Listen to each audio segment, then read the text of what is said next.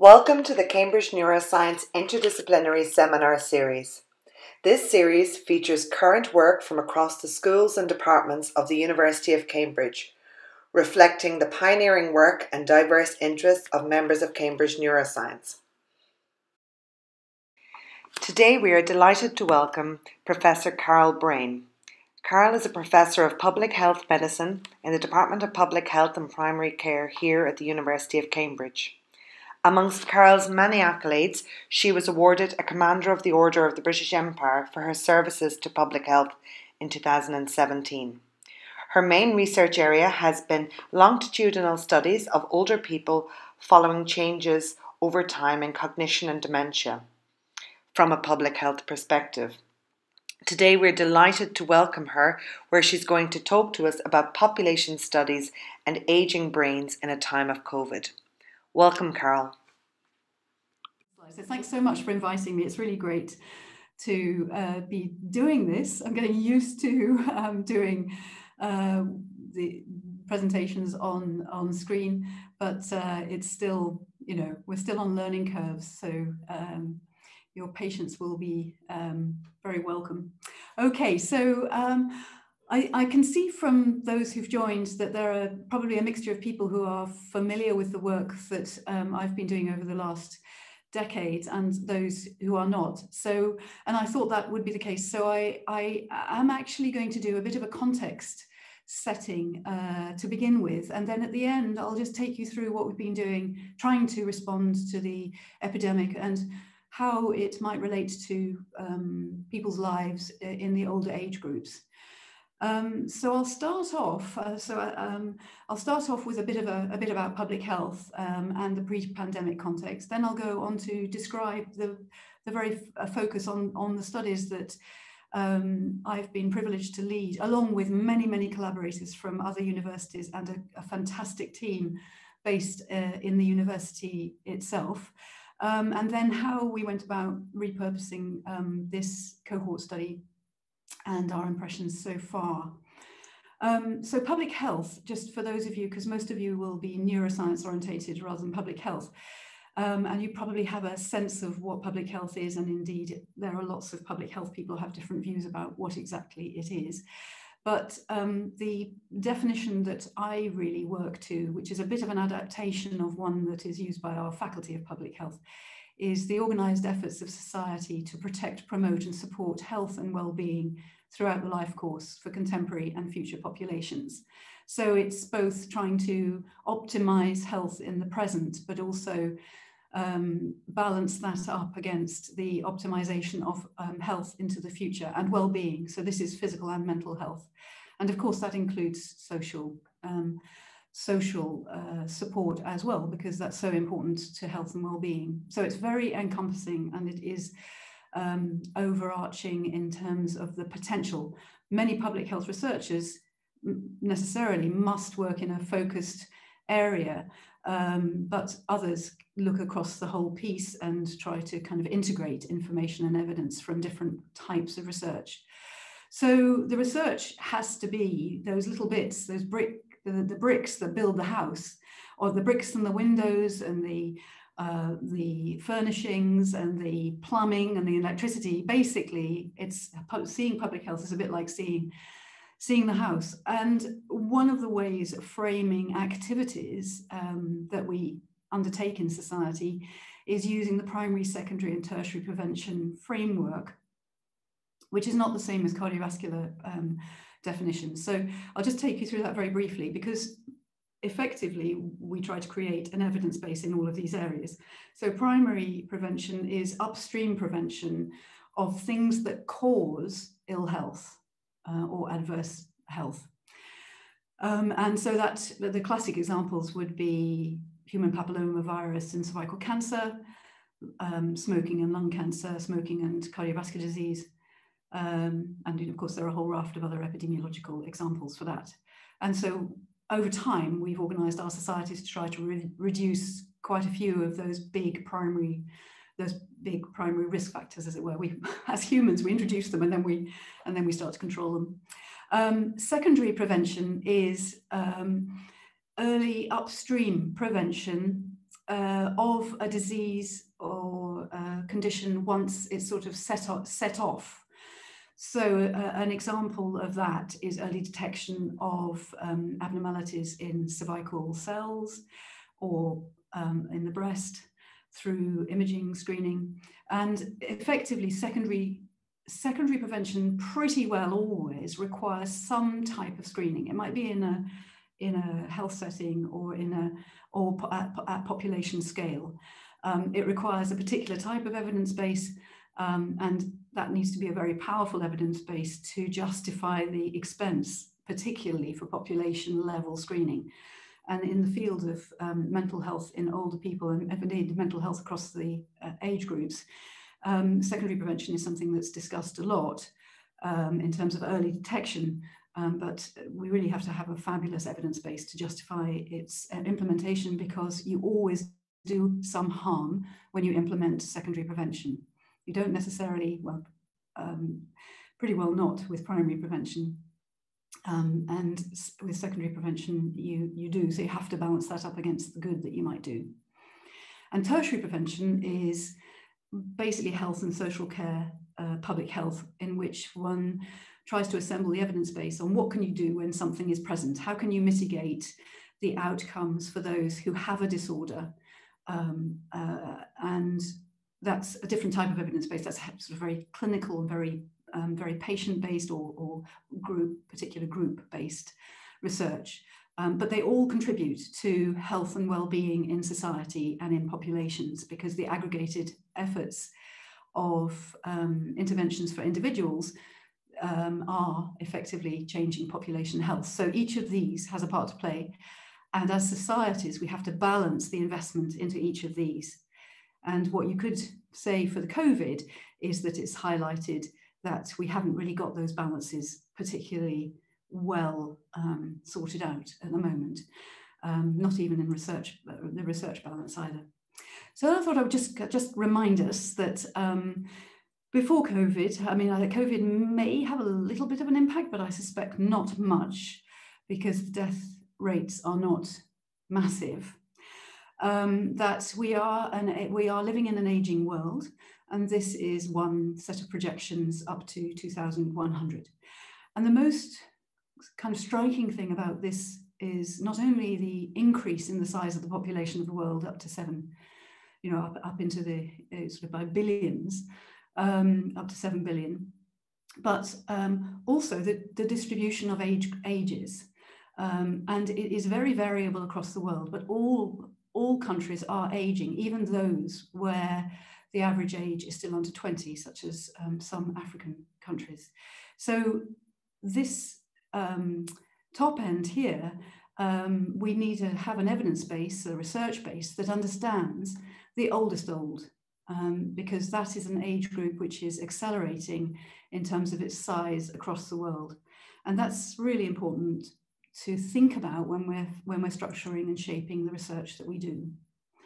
The other thing that is well known about the pre-COVID world is the inequalities. So this is data from 1999 to 2003, taken from Michael Marmot's review of these social determinants of health 10 years ago, in which he did a very, very detailed look, and I'll come back to this later, a very detailed look at health and inequalities. And he made some very striking and strong statements at the time in this report that inequalities must be tackled and early life must be tackled. And the reason why this is very kind of really critical is that there's a huge disparity between healthy life expectancy in the people who are most deprived and people who are are least deprived and most deprived. So you can see there's a very marked difference between the people who are in the least deprived with relatively little. This is healthy life expectancy expectation, and this is absolute life expectancy expectation. So although in the least deprived there are still some years of unhealthy life expectancy, it's really very small compared to those that are in the most deprived. And so 10 years ago, this was very marked. This was already very marked, and indeed inequalities has been an issue for many societies across time, and some more than others. So that's by way of kind of context. I'm going to jump now to give you the context in terms of the population-based studies of dementia in which Cambridge has been involved. And this slide is pretty old. You can see it's 1991. It's one of the syntheses of evidence from around Europe about dementia prevalence that was conducted under an EU grant by Bert Hoffman, who's now in Harvard. And it shows the prevalence, that's percentage of people who met dementia criteria in all these different countries. These were independent studies, but they were well conducted, and they used diagnostic criteria available at the time. And what was extremely striking was the similarity of estimates across, despite some differences in study conduct, the striking similarity of the rise with age. And basically this is the same data on the right-hand side, and it gives you this straight line, which shows you that the rise with age is logarithmic effectively, and you've got a very striking rise. It's not actually exponential, but because as you get into the oldest old age groups, people are dying too fast for it to continue to be exponential. So you get an asymptote towards the maximum life expectancy. So these data have been around for a long time. They were highly influential at the time that we published them, and they have led to the focus, were part of the focus of policymakers on dementia across time. And many of you will be working in this field. So those data do include, sorry about the typo on the slide, do include Cambridge data. They include Cambridgeshire data, and they include Cambridge City data from studies conducted in 1985 and 1986. But the cognitive function and aging studies followed on from that and were part of a national investment into dementia research or cognition research across the country to look to see where there was variation and what was the natural history of dementia and cognition across the country. So this was a longitudinal study that was set up in the late 80s and early 90s. And that study was a very strong collaboration across the universities in the relevant local universities, all of whom had experience in doing population-based studies, because it's a very particular type of expertise and team working, including multidisciplinary team working, to set up and conduct population-based studies where you're going out and recruiting from true population samples, people who you want then to follow up across time. It requires engagement with locality. It requires training of interviewers to be absolutely standardized in their in the way that they deliver the interviews. And it requires an approach to diagnosis that can be comparable across location and time. So in that study, which was funded by the Medical Research Council, we had all of those kinds of teams in place and a national coordination. And the study has been running since then, to begin with, for many, many years with MRC funding, more recently with Alzheimer's Society and Alzheimer's Research UK funding. That study was able to feed into national policy making, and this is just one example, with the National Dementia Strategy. It took a very long time for that to get into the public domain. We published the prevalence data, which were very similar to those that I showed from Europe, and including Cambridge and Cambridgeshire. But at the time that we published our data, the Department of Health didn't really know what to do with it. But it was when a colleague from King's, Martin Prince and Martin Knapp, so that's old age psychiatrist, epidemiologist as well, and a health economist, got together and brought together all the evidence base, including the prevalence and all the economic data, that it that it had an impact. So this really taught me about how you convey the results from your studies. It's just not enough to publish them in a good journal. You really need to get out there and link up to the places where the information will be helpful and useful. So that was the prevalence data and the incidence data. And the incidence data are about the occurrence of dementia in people at risk. So people who don't currently suffer from dementia. And both measures are really important, along with mortality from dementia. But this study allowed us to look at people over time, because we were looking at the whole population. We were measuring cognition, functional ability, comorbidity, mental health status, social engagement, all of the things that you need to really understand somebody's life. And that's what, when you're studying dementia, you sort of have to really understand a person's holistic state, not just their cognition. So we had all those data, and we have tried over the years to publish as much as we can on population relevant data for both for research purposes and for service and for policy.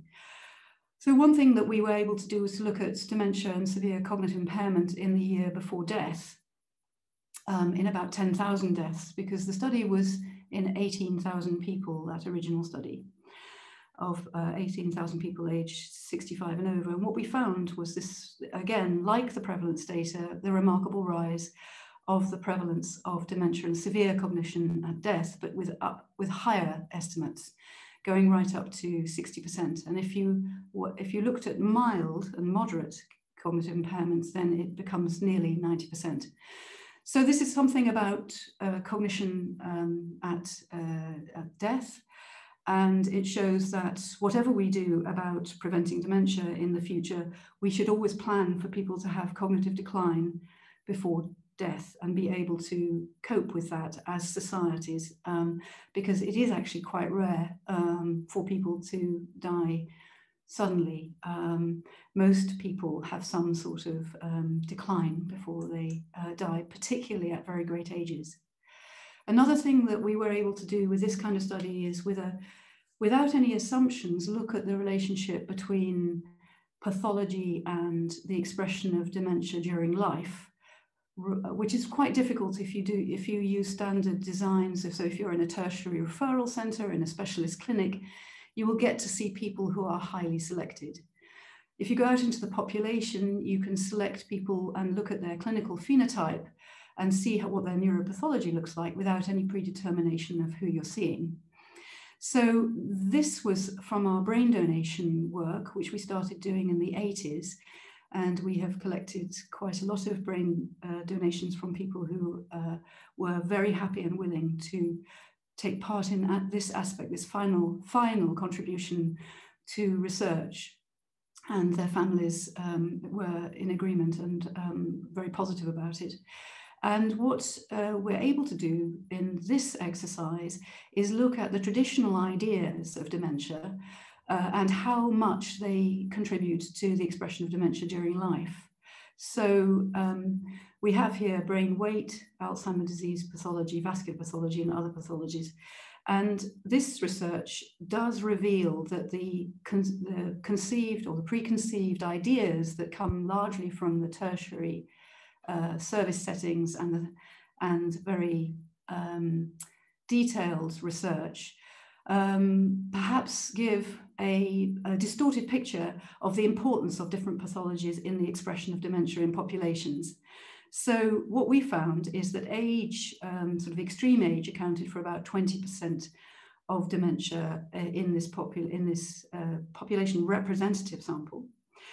Brain weight, low or average, about 20%. The Alzheimer type pathology is only 20%, not 60% as frequently quoted. And the vascular pathology is about 20%. And these two have been largely, the link between them is only now coming back, having been separated off rather artificially in the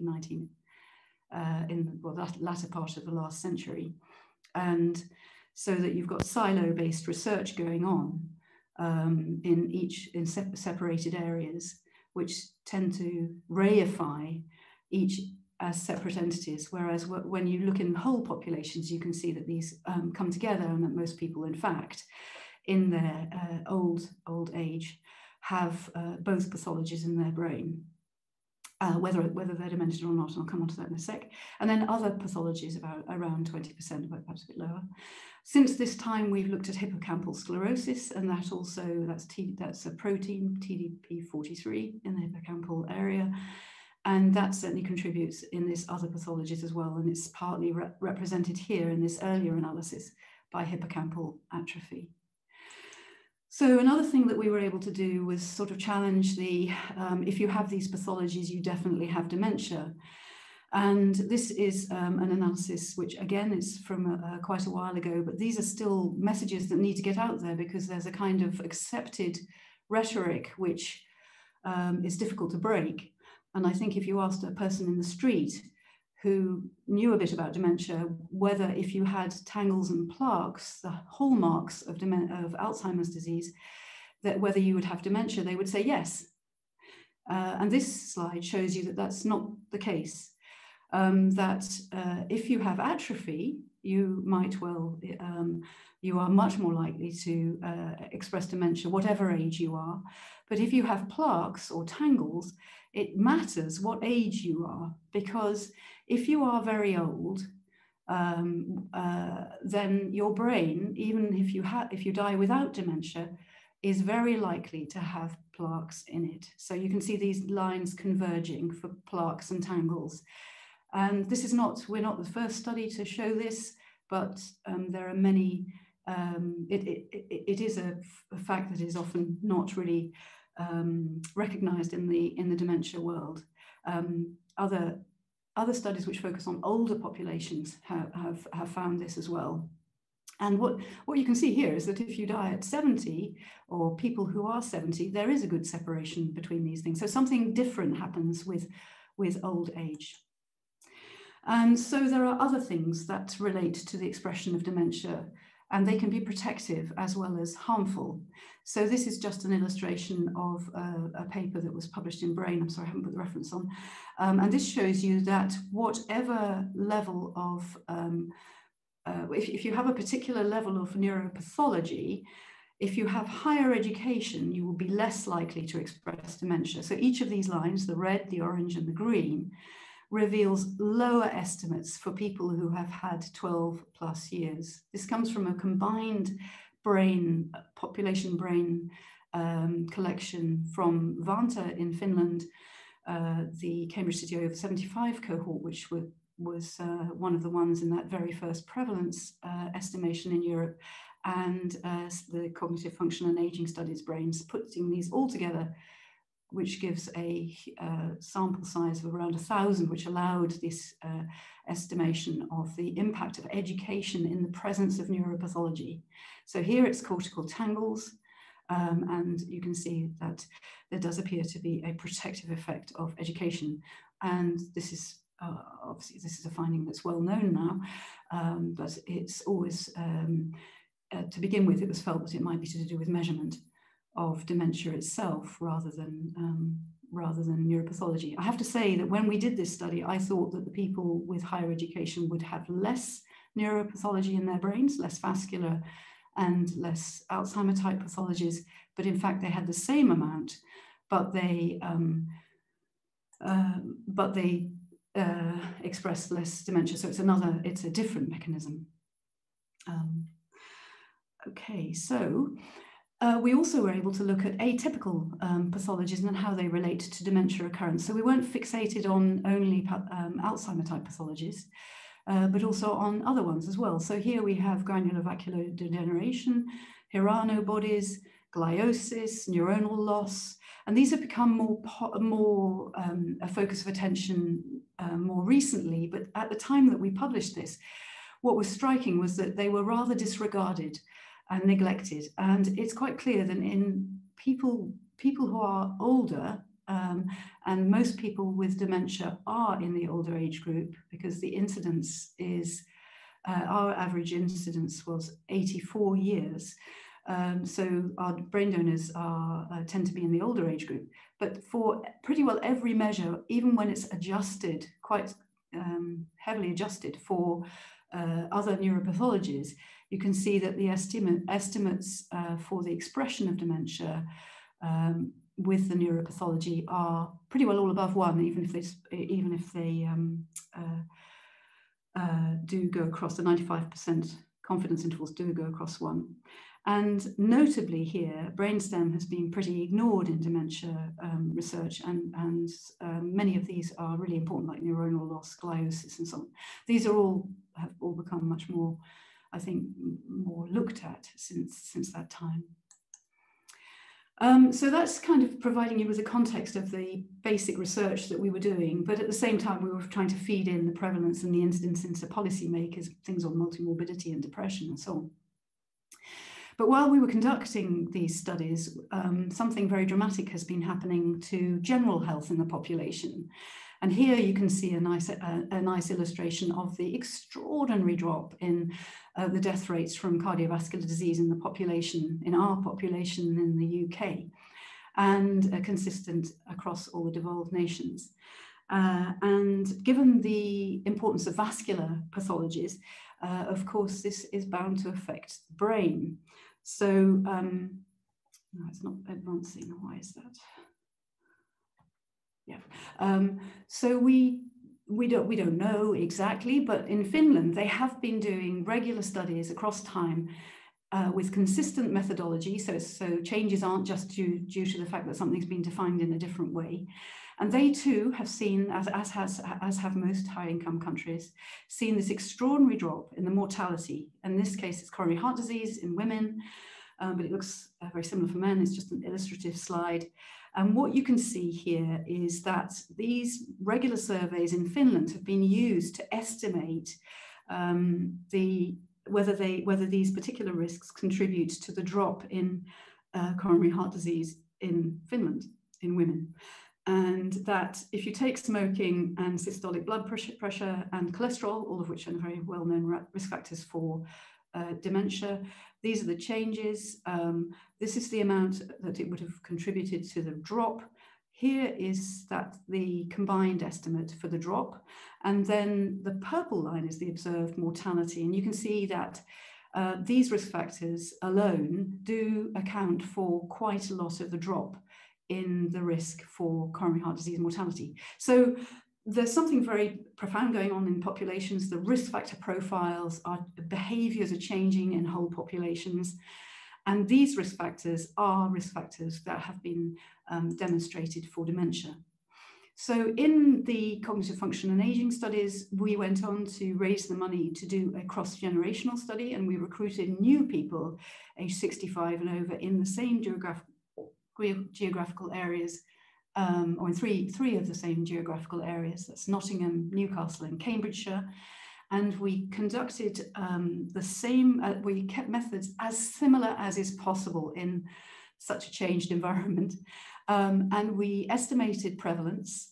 And despite the fact we had a lower response rate, so it went from over 80% down to 56%, but we conducted a huge number of analyses to test whether it was a potential bias in the response rate that led to a change in the prevalence. But we couldn't break the results, even with lots of sensitivity analyses to check that out. And so the blue histogram columns here give you the prevalence from the original CFAS study in those sites. And the red gives you the estimate for the new generation. This is 2010, roughly. And what you can see is that age for age, at every age, apart from these younger age groups, the estimates are much lower in the new generation than in the than in the earlier generation, suggesting that age for age, dementia risk has dropped across generations. This was very counter to the rhetoric at the time about the tsunami of dementia. And of course, if you change your definitions, you get more, you will an increase the proportion of people that you pull in with your definitions, then you will see an increase. And that's what happens if you look at medical records. But these are true population studies, and it shows that the actual absolute risk for individuals has dropped, which is great. You know, it's really good news. So attention has turned to thinking about prevention. So you might say, oh, that's just one country. And in fact, the Alzheimer's Association in the States, when we published it, or actually when we gave a presentation on this at the AAIC, which is the International Meeting on Dementia, it was there was a bit of an attempt to sort of say, well, that's just one study, that's a bit rubbish. But in fact, this is a finding that has been replicated now by many of the other cohort studies in which there is an ability to look across generations. So these are different ones here: the Framingham Heart Study, the Religious Orders Study, the Three-City Study, Gothenburg Study, PACID in France, and CFAS. Sorry, the RS is the Rotterdam study. And you can see here, if the estimates were staying the same across generations, across time, the estimates would be around 1 for all of these. These are just sub-analyses here. But in fact, they're all below 1. And the pooled estimates show this considerable drop with the incidence, and in this case, it's the incidence of dementia across 27 years. So this is now really confirmed for the high-income countries in which these kinds of studies have been done. So of course, that brings us on to thinking, well, what are the risk factors and what has changed in societies that have led to this? And in this, a couple of years ago, not all that long ago, the Lancet commissioned with UCL a very comprehensive look at risk factors for dementia, or the state of dementia, as it were, and the evidence base on prevention and care. It was quite comprehensive. I'm going to focus here on the parts of that commission which are about risk reduction and prevention. And it's just been updated and published this summer, got a bit of publicity, but not as much as it would have done if COVID wasn't around. And what the commission has identified is that 12 risk factors get to global evidence level sufficient to be really taken notice of. And the new ones which have been added or strengthened are air pollution, and head injury, and hearing impairment has become more prominent. This is one way of representing it. And the next slide is another way. And I'll just show you. Just having a bit of trouble with my advancing, actually. Here we go. And this one gives you more of a hint of how we might approach this from a policy and a public health perspective, which is a life course. So here we have a life course, and it takes each of those risk factors for which there's an evidence base in the global literature and tries to estimate the proportion of dementia which this particular risk factor accounts for.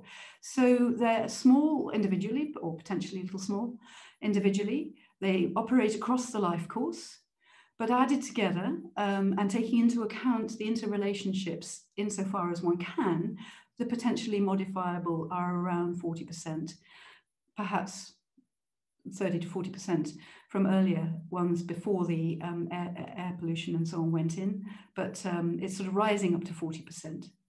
The most dramatic one is low educational achievement. So what brings all of these together? I mean, pretty well every single one of these is associated with inequality. So that's what is incredibly important. And that's the elephant in the room, in that I think that we've paid far too little attention to inequalities in the dementia research world. In our CFAS studies, we found that inequalities were associated in the more recent study with the occurrence of dementia, so that the gains that we showed in terms of the reduction of dementia are largely, well, are more felt in the more affluent, less deprived areas than in the deprived areas. And this is something that we have to take into account as researchers, even if we're working in a very narrow field. how does our research relate to the whole population? So here I'm just going to run through some of the findings from the Marmot review, from the earlier Marmot review. And I've shown you this one already, which is men and women, which is updated. So this is the updated estimates for men and women for healthy life expectancy and unhealthy life expectancy. And what you can see is that there is no real improvement. The inequalities are still there. Here we have most deprived on the left-hand side of each of these graphs, least deprived on the right-hand side, where you can see there's narrowing of the gap between healthy life expectancy and life expectancy for men, which is on the left. And there's not so much narrowing, maybe sort of parallel for the least deprived women, but you can see a widening on the left-hand side for the most deprived women. So in the UK, women's life expectancy has now gone down, and it's felt by the most deprived areas more. And so this fits in with the whole thing of brain health. And every single risk factor that I've shown you, like smoking, is associated with with a disadvantage. So here we have it, smoking in men by occupation classification, and you can see a clear blue water, as it were, between the different social classes. In the next slide, you can see the same thing for women, where there's clear separation between the social classes and the percentage of women smoking. These are, as I said, just keep reminding you, these are all dementia risks. And this is alcohol attributable hospital admissions by small area deprivation quintile in England. And this shows you very clearly that there is a gradient for alcohol-related admissions. So these are all people whose brains are at risk of dementia, and it is very, very obvious that there's a strong relationship with inequalities. Obesity prevalence also is distributed very clearly and going up in different social classes. Again, here you can see that just that gradient. This is BMI over 30. And here it's the men, actually. And then the next one shows you it's slightly different. It's for women, which is interesting in that the same thing, the professional classes are managing to maintain their weight at a very steady level, whereas the population increases are seen in all the other groups. So we see this in that sort of midlife type stuff, but it all starts much earlier. So coming back into that life course diagram that Jill Livingston and her colleagues created for the first Lancet Commission. Going earlier in life, what we have here is reading at age 11 by social class and preschool experience. And here you can see there is the reading levels are significantly different across the different social classes, meaning that from the outset, people are going to be at higher risk of dementia later in life, and then these inequalities accrue across time. And these are data from the 1970 British cohort study, and this shows you that for people who are in high socioeconomic status in terms of average position in the distribution, that the children who are in the high socioeconomic status have a great chance, as it were, of developing good cognitive skills across their early life. Whereas in low socioeconomic status, they don't, they stay lower. And those who start off high in their very early life, they drop down towards the lower, those who are in the lower quintiles. So you can see that there's a kind of accruing disadvantage across time for cognitive development, which will disadvantage them further when reaching midlife and then late life. and air quality also similarly. So when you see the next study being published about air quality causing dementia, think about inequalities and whether it really is very difficult to control these kinds of effects out. There is a very dramatic relationship between quality of your environment and deprivation.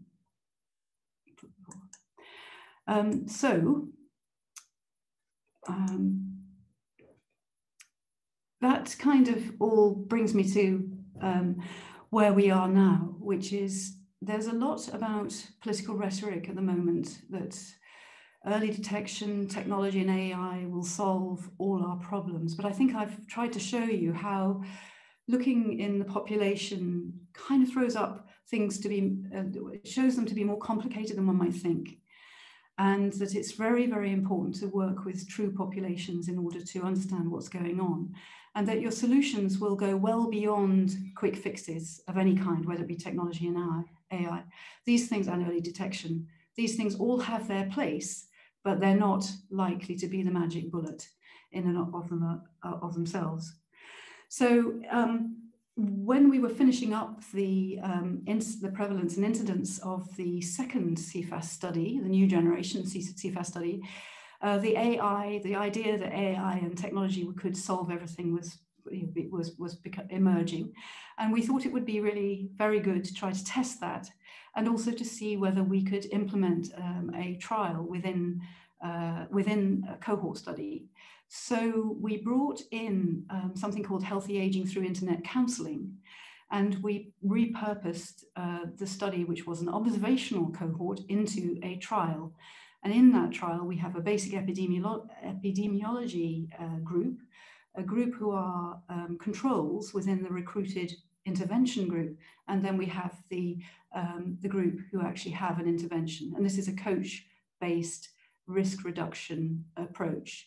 So we had to have people who had internet availability, and by the time we were funded to do this by the AI UK, all our participants were aged over 75. So it's testing it in the older and that is clearly very important if we are to understand the reach of this kind of approach into the population.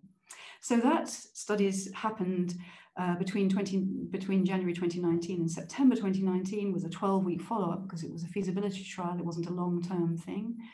And we recruited 655 people across our 3 sites. I'm not going to give you results from that today, but that was the base that we used to recruit for COVID, because we were in the process of finishing up that last study when COVID came along, and so we're analysing, working on those data in the background. But when COVID came, we realised we had a tremendous opportunity because we knew all about the internet use of those people who we'd recruited for the particular trial. So I'm just going to run through now with some very quick impressions of what we've found out. These are by no means the final results, but they're the first pass of some of the things that we've found out. What we wanted to do was look at how policies have impacted older people and vulnerable communities. So we did telephone interviews with those people who'd taken part in any part of the intervention study that I just described. We wanted to look at isolation, mental health, well-being, general health, loneliness, social care usage, also the support that they'd received from others and how it might have changed since measures were introduced, and attitudes and use of the internet, and whether they had actively enabled or engaged in new learning. At this point in the seminar, Professor Brayne presented some preliminary unpublished data that is not presented here. Do look out for this data from Matthews and Brayne et al. When it will be published soon. So my reflections are, population cohort studies do provide unique information on health and well-being in representative populations. And in general, they have lacked diversity and can lack inclusion of those at most disadvantage. We tried to overcome that in CFAS, but it is a predominantly Indigenous white population. We don't represent ethnicity at all, but we do represent social disadvantage. So despite the limitations, the findings here support an emphasis on the most vulnerable in the population, and that should have been before and during and after the pandemic. These are really important issues and messages. COVID control policies are likely to lead to increases in inequalities that were already widening before the pandemic. And these are all relevant, I hope I've illustrated, these are all relevant to brain health. And research funders and future programs must tackle these challenges and balance investments better. It's much more than ventilators, diagnostics and vaccines, and sort of techno-optimist futures. We have to have a much broader range of research out into the population and using different methodologies, including qualitative and social science. And we urgently require a holistic way of thinking about people in their communities, drawing in multiple disciplines and life course approaches. So I'm going to stop there and thank you for listening. I always put the Sustainable Development Goals up at the end because I think we absolutely must, as researchers, always have them in mind, because we're not talking just about COVID and just about brain health, but also about sustainability of the human species. And I'd like to recognise, although the views I've expressed on my own, the results I've shown from our studies have been produced by many, many people, key collaborators in Cambridge and beyond, and also our funders. So thank you. Thank you very much, Carol, for that very interesting talk. And thank you all for joining us. Don't forget to join us next week when we will welcome Dr. Rudolph Cardinal from the Department of Psychiatry, who's going to speak on the early impact of COVID-19 on mental health and community physical health services and their patients' mortality in the Cambridgeshire and Peterborough areas in the UK. Sign up at the link shown here. Thank you for joining us. Follow us on Twitter at CamNeuro to keep up to date with everything that is happening in Cambridge Neuroscience. See you next time.